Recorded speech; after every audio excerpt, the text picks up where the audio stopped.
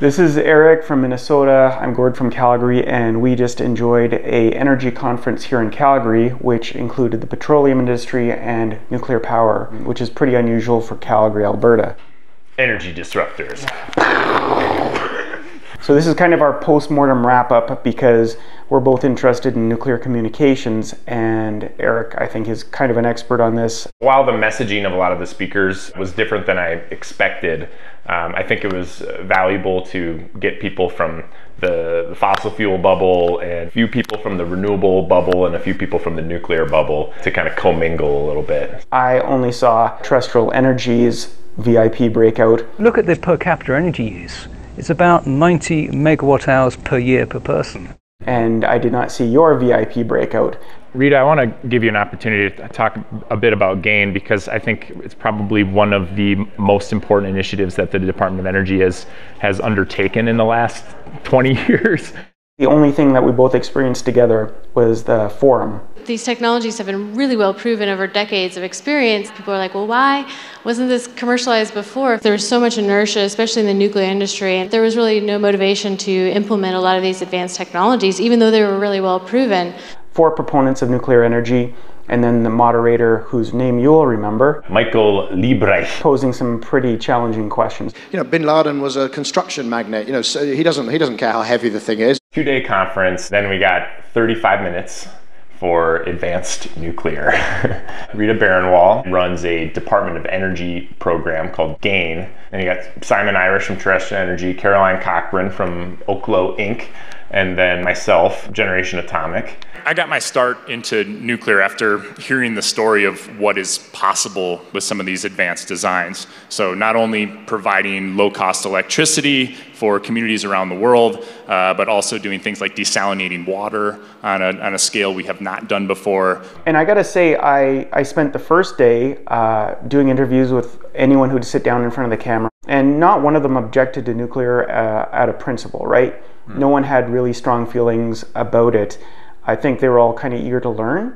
Most First Nation are very proactive, very pro-business, looking for opportunities, and we like to look at things that maybe can create opportunities for the future. That, I believe, could be one of them. I can't see where it could be detrimental to the growth of our economy. Opinions or impressions that people have go back a long way to when the technology was a lot different than it is now, a lot less mature. The oil and gas industry and the nuclear industry don't see eye to eye. You are in the middle of fossil fuel territory. To switch over to nuclear is going to be a real tough sell. But I believe that they can integrate together. I would certainly consume nuclear energy if the risks are addressed and if the costs are managed. Because it is one of the sources of clean energy. Nuclear energy, I think it's definitely an option that should be looked at. If there's one industry that is more hated than oil and gas by climate activists, it seems to be nuclear. Right? There's no logic there. Michael's take on it, I'm not sure that's representative of Calgary in general. I think most people are just interested to hear what's good about it, what's bad about it, and I think the impression is it's expensive, not that it's scary. Do you favor nuclear energy as part of the solution to climate change? It gets associated with nuclear bombs or the problem of what do you do with the waste materials at the end, but I think it's absolutely vital as a bridging technology because it has no carbon emissions, and we need that. Do you agree we're going to need a large expansion of the use of nuclear energy? I think it's a technology that we were scared off of by things that happened a long time ago. And technology changes. What was true in any industry 50 years ago is probably not true today in reality. So we need to be looking with open eyes.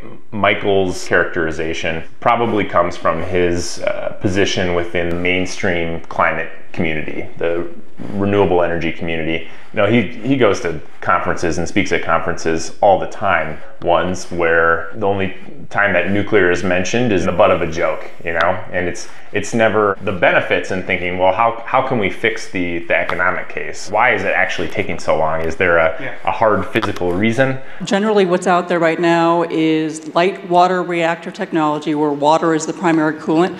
Advanced technologies are looking at different types of coolants. Because you're using those different types types of coolants. You are operating at lower pressures in some cases. You have a smaller footprint, fewer folks that you need to operate the plant, enhance safety, lower cost, and higher energy density in some of these technologies. What we did get was a well-regarded panel. Anecdotally, a lot of people enjoyed watching it. They don't have to make a bomb. That's not the issue. A dirty bomb will work just fine if you've got radioactive material in the thing. No? I mean, why? Tell me why I shouldn't be slightly nervous. Trying to make a dirty bomb out of it. This would be a really hard target to go after. So there's hospitals all over the entire country, and every single one of them has radioactive sources. And this thing that's encased in a really thick concrete that's underground that weighs 70 tons and is also radioactive. When you make it a hard enough target, then it basically makes a lot of other targets much more interesting. I'm much more concerned about biological weapons, chemical weapons, and other things that are much easier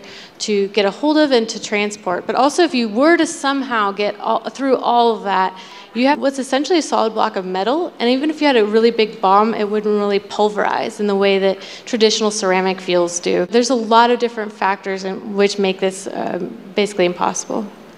We're kind of falling into the trap that often nuclear advocates fall into, which is just over-explaining how safe it is. We do that so much that it actually freaks people out a little bit.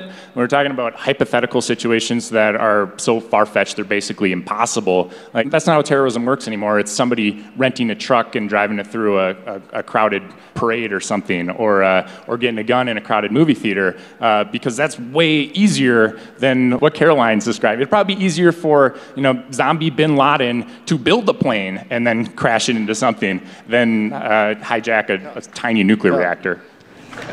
Thank you. Very good. Simon or Rita, do you want to come in on this, on the safety issue? The only people that would really be targeting nuclear, and this has historically been proven true, are anti-nuclear activists. Michael Schellenberger articulated that wonderfully on a CNN debate. Yeah. Bill Gates, President Obama, Jeffrey Sachs, Richard Branson, Paul Allen, Nathan Myhrvold, the world's leading climate scientists, all saying we need nuclear energy. The response that they've gotten is just rejection out of hand. Do you have any idea how tempting a target the fuel rods, spent fuel rods are around all these nuclear plants? Ralph, there was an attack actually on a nuclear power plant with a bazooka. It was by Greens in Germany. I remember sitting there just looking at the clock and seeing it tick down and thinking, how long are we going to talk about terrorism? Yeah. Back in the 80s, an EBR-2 was a reactor in Idaho that was much larger than ours, at least in terms of thermal output. But they actually had this thing at full power and just shut off all the cooling, and just to see what would happen. The interesting thing is this metallic fuel, it heats up, it expands, and that expansion is enough to shut down the reaction. And then they actually went on to do more tests later that day, and even that same year, that research reactor actually had a higher capacity factor of producing electricity than the fleet at the time. There's also consuming waste and being more efficient with the fuel that you use. If you look behind the veil, if you look behind the market, and if you look at the national lab level, the last 60 years there's been a tremendous amount of work on alternative reactor technologies. Many of them were invented at the same time as the light water reactor which we use today, but they've never been commercialized. They never went across the fence, they never made it to the market. And when you look at those technologies, you realize that, hang on, this is not a question of technical viability. This is simply commercialize them, do the engineering, the licensing, to put them in a commercial setting. Our reactor system is a molten salt reactor, so very, very different compared to the commercial systems that we've seen in the market for the last 50, 60 years. Nuclear is very safe. It's the safest energy source we know, but you can't argue the safety point like an actuary. You have the same issues surrounding childhood vaccination. You can't argue the point with a concerned mother. Nuclear safety excellence comes at a tremendous commercial price. Your regulator's telling you what you need to do to make it safe. The current product, the light water reactor, the price of making those safe, the price is commercial irrelevance. They're too expensive. Our safety is based on an entirely different set of mechanisms. It's based on the use of a liquid fuel, a molten salt. Completely different technology, completely different system. This is a system where if you lose pumps, you lose power, everyone leaves, what happens next? Nothing. It just sits quietly in the corner.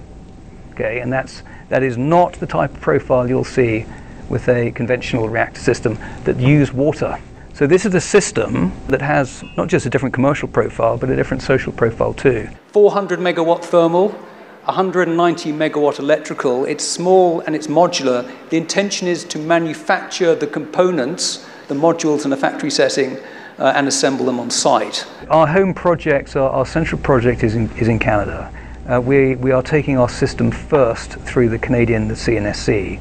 We're engaging with different countries, but we're mostly engaging right now with the NRC in the United States, the regulatory body in the United States. The way the regulations have been set up are for very large light water reactors where they have huge construction times, huge construction projects, billions of dollars, right? To us, this is everything, and we're going to make it happen come hell or high water. We're the only non-light water reactor that's actually engaged with the NRC, and we've been doing that for a couple of years now. But I think some more will come. We see ourselves as kind of the tip of the spear. There is a pretty big difference actually between Canada and the United States as far as approval levels. The United States typically is between 60 and 70% approval of nuclear in general. And then when you go to advanced nuclear, where you have these inherent safety characteristics and other things, the approval goes higher.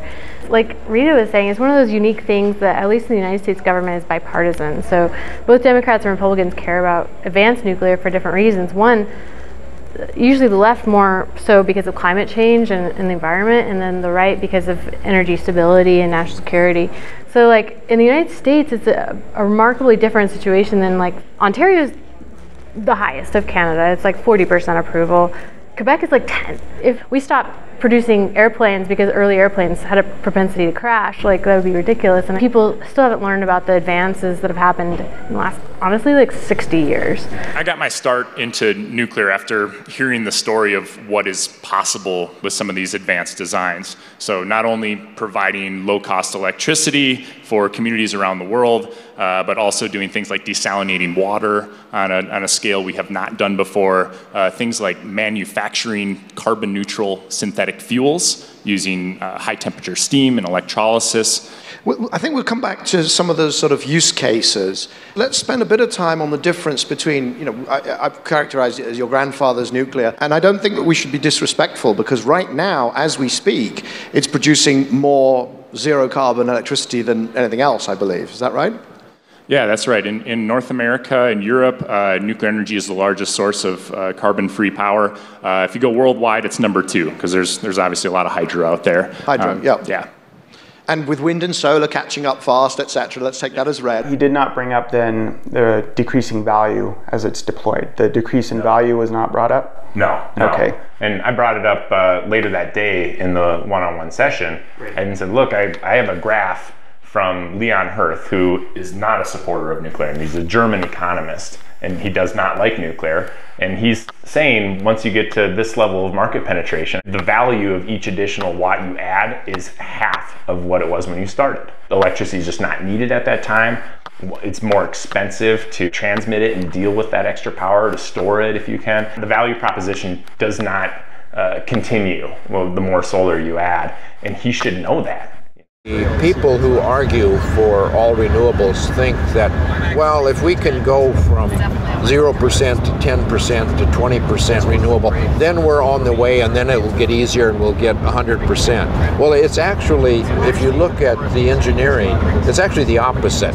When you get to 20 or 30%, then it gets harder, not easier, because of the intermittency of the renewables. We're going to make a choice in Alberta soon about how we lower our carbon footprint.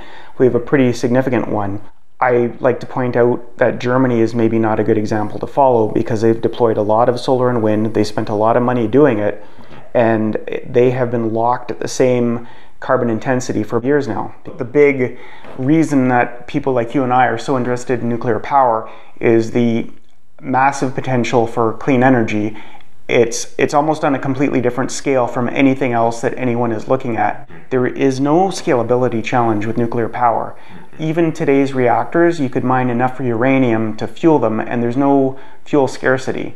Even with very slow minor improvements to nuclear power, I just cannot see a world where there's a shortage of nuclear fuel. It's just a question of deploying reactors and how inexpensively you can deploy and operate reactors.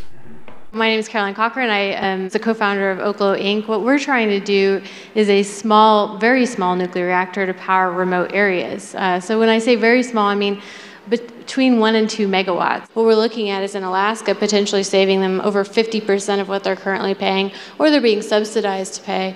And it's a similar situation in the Northern Territories. After we've done probably about between 10 and 20 units, we anticipate that we can get down below 7 cents a kilowatt hour. We founded Terrestrial Energy 5 years ago, and our reactor system is a molten salt reactor. And our key commercial claim, and the reason we're doing this project, is because it can deliver $50 a megawatt hour. So that's 5 cents a kilowatt hour. How many do you need to build to get there? Because I mean, the first one presumably is more expensive. N equals 10. So by the 10th system, we think we'll be getting close to $50 a megawatt hour. But we're not looking to deploy one system every year or a few systems every decade. We believe the market opportunity for this technology is hundreds of deployments a decade. You know, the great refrain from where I used to come from is that the solution to low energy prices is low energy prices. It creates its own demand. You know, one of the things they pick up as they're testing the sands and whether or not it's economic to pull them up, one of the things they get a reading on is how many gammas they're seeing. And like a lot of parts of the world where you have oil, there's also uranium up in the soil. Probably a lot of people in Alberta, when they think about what's up north, they think of it as a treasure chest that they just haven't found the right key for yet. But they're thinking of the hydrocarbons. People don't have the same perception of uranium because it hasn't been demonstrated on such a scale. Saudi Arabia talking about getting nuclear power so they don't have to consume their own natural resources and they can sell them as export. No. I think that's appropriate for Alberta. I mean, whenever we're burning natural gas just to produce heat. Yeah, the more that you're not using domestically, the more you can sell to the world market. For all you drug dealers out there, you don't use your own product. We know that the current fleet, especially since it's been deployed already, most of the carbon footprint of nuclear power is in the construction of the containment vessel. It's not in operation. So we basically have carbon-free energy with the existing fleet in Canada and the United States. So why do you talk to people about advanced nuclear? One is that it's super inspiring to me, so it's easier for me to communicate it with passion and for that to show through.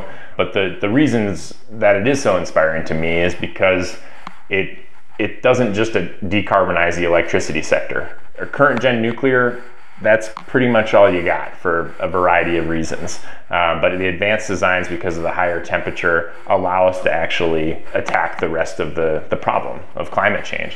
So that's nice. It also makes it much easier to talk about the safety case, if you have to even talk about nuclear waste. It's just a more inspiring proposition to say this new technology, this new innovation, rather than saying, you know that thing that you already have formed your opinion about? Well, your opinion is wrong. Or your lack of interest was a mistake. You should really have taken a stronger interest in this thing. Right. In general, it was great to see people so curious about the technology and really not knowing a lot about it yet, but being comfortable with that and being curious to just learn more and see how it applies to their current issue area and what they're working on.